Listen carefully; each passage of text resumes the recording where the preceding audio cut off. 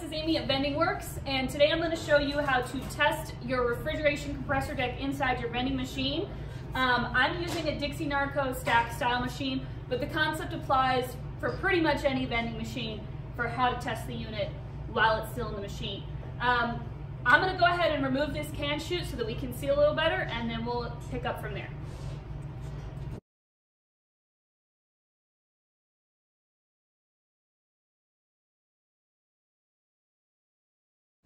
Okay, now that I've done that, the first thing you want to do is make sure that the machine itself is disconnected from power. You do not want power going to the machine, so unplug it from the wall. And then what we're going to do is we're going to plug in the compressor deck directly into an extension cord so that we're not getting power from the machine, we're getting power externally. Okay, so now that the machine is unplugged, disconnected from power, I'm going to unplug the deck from the machine and plug it directly into this extension cord. Okay, now we're going to shut the door and we're going to let that run for about 10 or 15 minutes.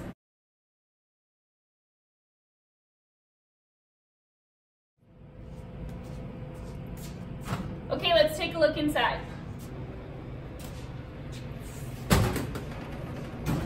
All right.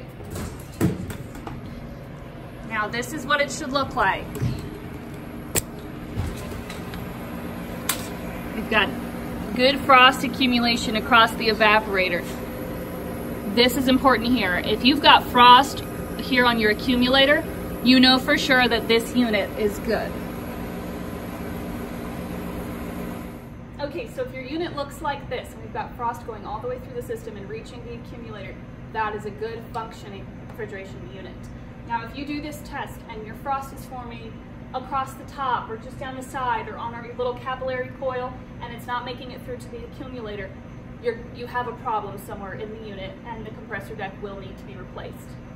Now the reason the accumulator is so important to have frost on it is because that's the last bit of the unit to get refrigerant to it. That's the end of the line, so to speak. So the refrigerant has already run through the entire evaporator and gets over to the accumulator, and so you know our refrigerant is going all the way through the system. It's not leaking, it's not bad, it's a good quality unit. Now the reason we have to unplug the machine and shut the door and all of that is because in order to perform this test, the evaporator needs to be isolated. So we can't have any air flowing through the evaporator, we can't have our evaporator fans on, we can't leave the door open. Anything like that will tamper with the heat exchange and will show invalid results of this test. So it's important to follow every step of the test. I'm going to show you what it would look like if we were to have left the machine on and have the evaporator fans on, and if we were to have performed this test in any other way, what it would look like. Okay, now this is a test of the exact same unit in the exact same machine, except I left the vending machine plugged in and I did everything else exactly the same. So now let's take a look.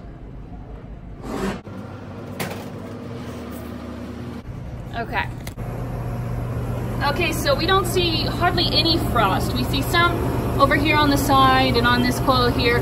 We don't see any frost on the accumulator. It does feel very cold to the touch, but there is no frost.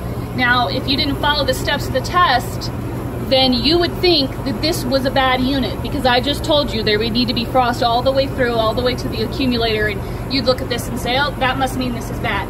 But actually, this is the exact same deck, and it is a perfectly good working unit. We just accidentally left the machine plugged in, so our evaporator fans are on, and we didn't get the correct results. All right, that's our video. Thanks for watching. If you do need to replace your unit, visit our website at vendingworks.com. If you've got any questions, leave a comment for us.